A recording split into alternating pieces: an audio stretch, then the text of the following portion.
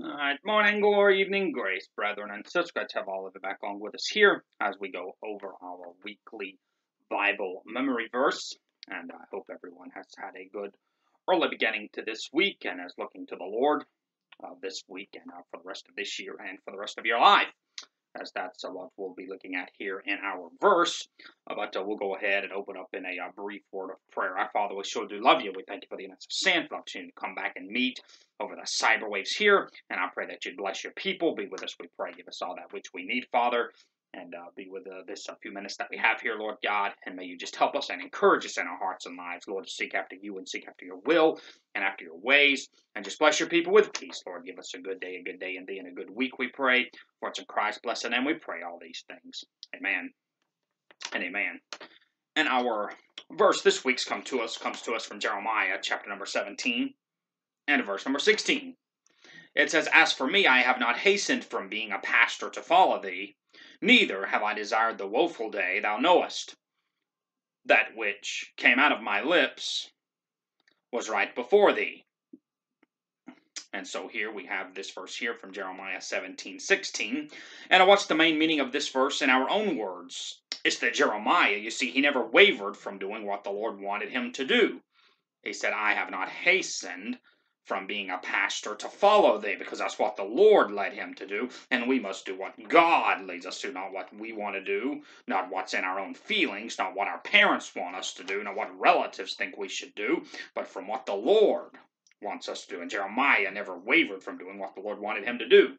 And it says there, the latter part, "That which came out of my lips was right before thee." Everything he did and said was right with God. See, his actions and his speech was correct. It was according to the will of God. That is a truly spiritual person that is walking in the Spirit, and that's definitely what we need more of in this day and time. We need people that will walk in the Spirit of God. And some other verses that help us understand this verse, Jeremiah 1:7. This is really the only verse that goes along with this, also in the book of Jeremiah. And if you are familiar with the Bible, you know the context of this here. And we will take a look at that. This is going to kind of set our, this is really a foundational verse to the verse that we have this week. Jeremiah 1:7, this is when God called Jeremiah to be a prophet, but the Lord said unto me, "Say not, I am a child," because Jeremiah was a young man. He was probably around 18 years old when God called him to be a prophet. "For thou shalt go to all that I shall send thee, and whatsoever I command thee, thou shalt speak." And see there, that was Jeremiah's calling. That's when the Lord called him, and whenever the Lord put all these things in him, he said, you're gonna be a prophet, and you're gonna go to everybody that I send you to do, you're gonna go do the ministry that I tell you to do, and whatever I command you to say, that you're going to say. And that's what Jeremiah says here. He said, "Lord, I didn't hasten from being a pastor that you called me to be, and I never said anything that wasn't right, that wasn't in your will." And so what are some things that this verse teaches me about God? That God wants us to follow him and have actions and speech that please him. Sounds, probably fairly elementary, but that's really good, though. And it's really actually deep. Like I say, it's elementary, just from my observation. I don't see very, very many people, even in fundamental churches, that are really fulfilling this in their lives like they should. God wants all of us to follow him, and then our actions and our speech, will please him. See, that's good exposition there. We have a lot of people that have never really began to follow God, might be saved, but, they never really took those first couple of steps. They never really got past that first step of salvation to really follow God. Then after we follow him, and then, our actions, what we do, and what we say, they're going to please God. Because obviously, in order for somebody to get to that point, we'll look at that just a little bit there, a little bit more, and expound on that a little bit. But first, what are some sins that this verse reproves? Not following the Lord, for the things that we just said, not following the Lord, having the wrong actions, and the wrong message. People have actions that don't line up with God, and the wrong speech, and the wrong speech that doesn't line up with God. And what are some things this verse teaches me about myself and my daily life? And this is really the meat behind that we should seek the Lord's will every day. See, it's good that people get saved, but after that, what do they need to do?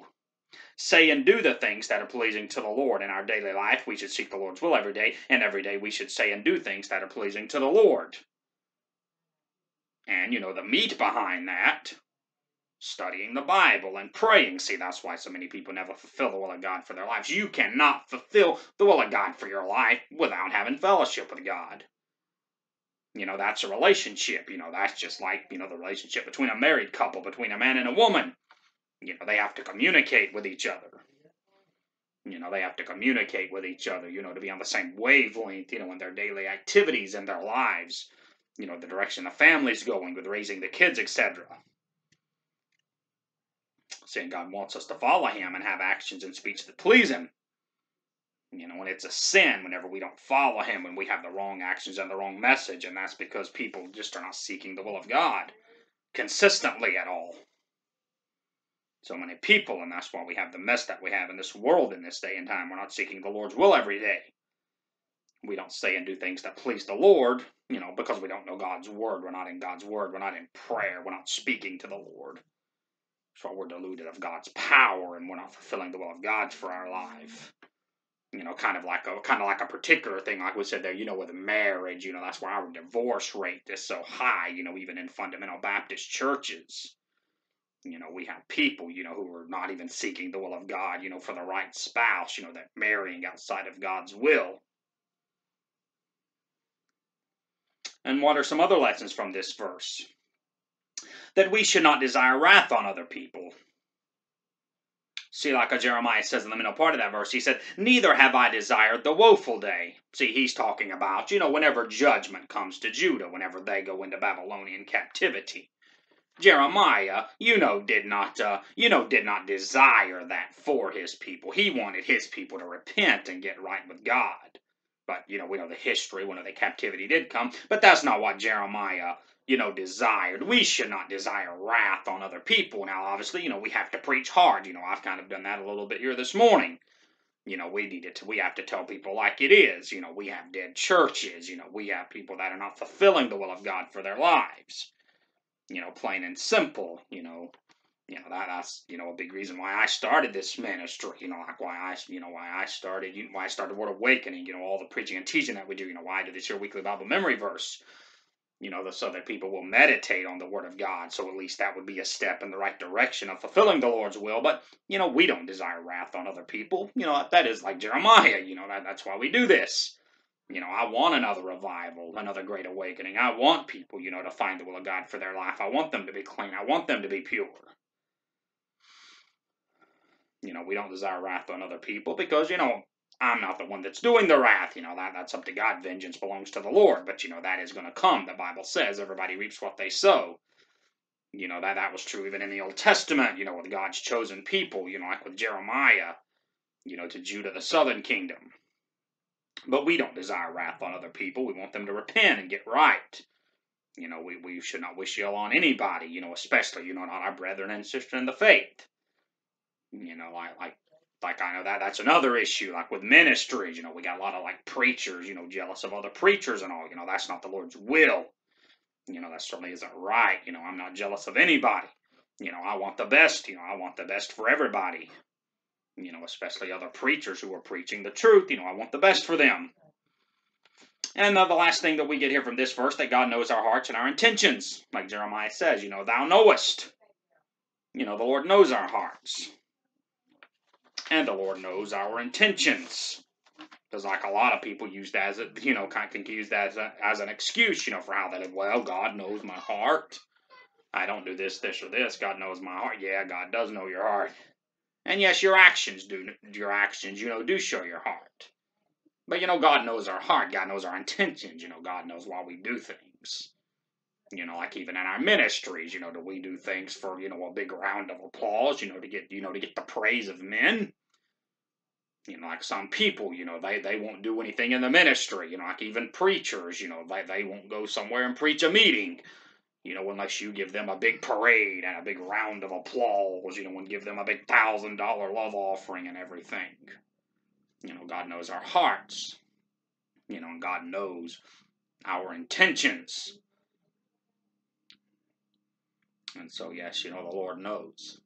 our hearts and our intentions. And so let's do that which is right in the eyes of God. So a lot of things we can get there, from that verse. It really is kind of, it really is amazing, just from one verse, how you can glean, so much, with the Christian life, just out of one verse in the Bible. But it's good, though. We need to follow the will of God and do those things that are pleasing in God's sights and have a pure heart. And, that's where it all starts. All starts in the heart. Do we have a heart for God? Yes, our actions do show that. Starting there, are we delighting ourselves in the Lord? Do we have the right heart? I sure hope so. I sure hope so. So thank you so much there for being with us here this morning, and a good weekly Bible memory verse there. Like I said, convicting as well, to me in my daily life. Am I seeking the will of God every day of my life? Not necessarily always. It's something I definitely want to get better at this year. I look back at 2020 and I grew a lot spiritually. Tough year, I know, kind of externally, but, I grew a lot spiritually. I started this ministry here in 2020, really got in the Word of God even more. Got in the Word of God even more, was even giving God more of my time. And so let's walk with God and do what the Lord would have us to do. Amen. In this upcoming year, each and every day, begin every day with prayer, end every day with prayer, pray much, pray without ceasing, have our heart and mind on God, and be in the Word of God many, many hours throughout the week. And so thank you so much, folks, for being with us, and hopefully that was helping a blessing to you. And we'll close in prayer. Our Father, we sure do love you. We thank you for the enough of sin. Thank you for this time together, Lord God, for your word. And oh, yes, Lord, it is convicting, and I pray that we would seek after your will each and every day, that we would stay close to you, that way we can fulfill, the will of God, for our lives, just like personally on my prayer list, that we would have, the exact house that we're supposed to have and start the exact church, and the exact community on the exact street that we should.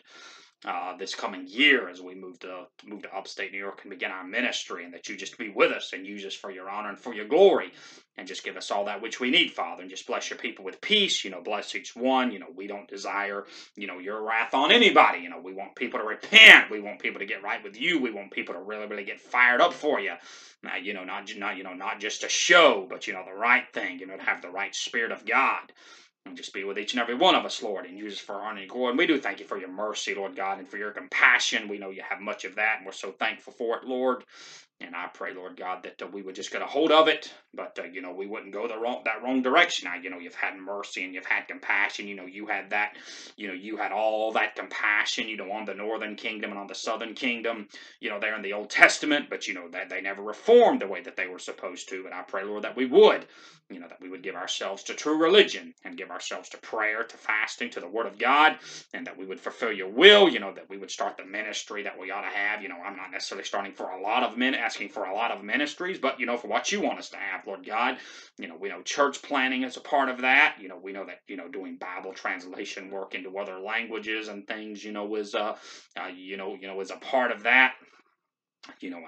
Helping people, that have alcohol and, tobacco, drug addictions is a part of that. But whatever you'd have your people do, now I pray, Lord, that we would do it, that we would just forsake everything, forsake everything this world has to offer for the cause of revival, to be that man of God and woman of God that we should be to fulfill your will, Lord. Just help us in our homes. That's really where it starts, when the homes, having the right husband-wife relationship, the right relationship with our children, raising them for the glory of God, and that spreads to the house of God, and the power of God comes down, how we need that in this day and how we need powerful churches. We need people that are really conformed to you, Lord God, and to your ways, people that aren't consumed with this world, people that aren't addicted to the things of this world, that aren't addicted to entertainment and, sports and everything, but people that, just love you, that are consumed with you, that are addicted to the ministry. Like it's said about that family there in the New Testament, may that be said of us, that we're addicted to the ministry, and that we just want to do your will and your way, Lord God. Just be with us throughout this day, throughout this week. May it be good, may it be godly, may it be holy, for it's in Christ's blessed name we pray all these things. Amen and amen. Thank you, folks, for being with us, and we'll see as we do our, next thing we're going to do is teach our Bible Institute class here. I'll get finishing up the book of 1 Samuel. So till then, till the day breaks and the shadows flee away, I am Brother Cooper, and I love you, and I appreciate you.